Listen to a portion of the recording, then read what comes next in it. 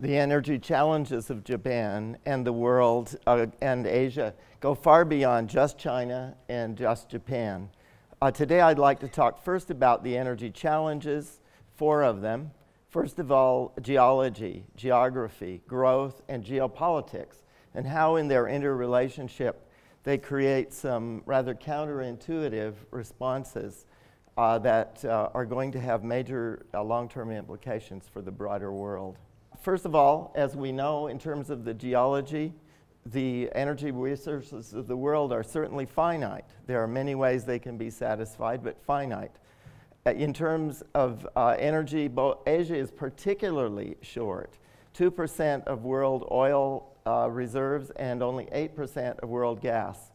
The geography is also difficult. As you can see, the reserves, most importantly, are in the Middle East. The growth, the demand is in Northeast Asia, as we know, beginning with China, Japan, and Korea. And so the imports have to come long distances. Japan, for example, 85% dependent on the Persian Gulf for its oil imports. Korea, 87%. India, 62%. And China has been diversifying more toward Africa also, as we will hear. But still, 42% of all of China's oil coming from the Middle East. Growth has intensified this problem. We know very well about the rapid growth of the East Asian nations and also their adaptability. Since the Lehman shocks, they've recovered rapidly, more rapidly than other parts of the world, which has intensified the energy problems. Oil demand in general has been growing faster in Asia, despite tremendous improvements in energy efficiency than it has in many parts of the world. And as a consequence, oil imports have also steadily risen, both through the sea lanes and also increasingly overland, with China being the most important.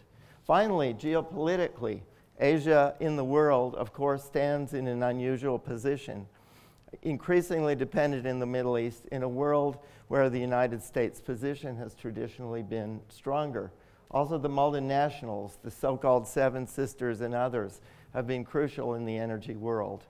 I'd like to look now at the responses that are possible for Asia. Of course, there are the sea lanes that I'll talk more about, but I do want to dwell on the concept of energy continentalism. The major producers in dark and in light, the large consumers, beginning with China, are right next to each other geographically, as you can see. Major political changes, the collapse of the Soviet Union, China's modernizations, the Indian reforms in particular, those critical junctures have created a much more interdependent Asia, whose importance, I think, is just beginning to understood. This is a geopolitical as well as an economic phenomenon. And the growth process will deepen the interdependencies. 18 million barrels of oil roughly a day from Hormuz to Northeast Asia. That will probably rise to around 30 million. We've heard about shale gas. Certainly that will be important, but the levels of demand are rising also. Conversely, from the Middle East itself, from land rovers to land cruisers, as I put it. The dependence on Europe has been declining. Dependence on Asia in the Middle East for autos, for textiles, for electronics has been rising. This has major geopolitical implications all over through the sea lanes. There are various dynamics in the sea lanes, particularly deep in the Indian Ocean, I would stress, where the blue water Navy capabilities of the United States are particularly important. Diego Garcia and so on.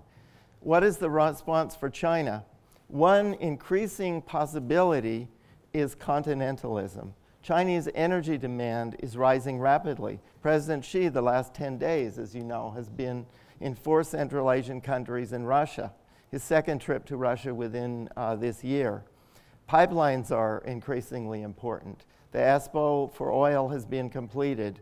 As you can see from this map, the western reaches of China are considerably closer to the Straits of Hormuz than they are to Beijing. Energy demand is moving further to the west. The alternative one, as Professor Lampton suggested, could well be nuclear. The other is deeper geopolitically related ties, be they natural gas, be they oil, further to the west, and a deepening interdependence with the Middle East. So where is that continentalism likely to lead, and how fast will it emerge? Thank you.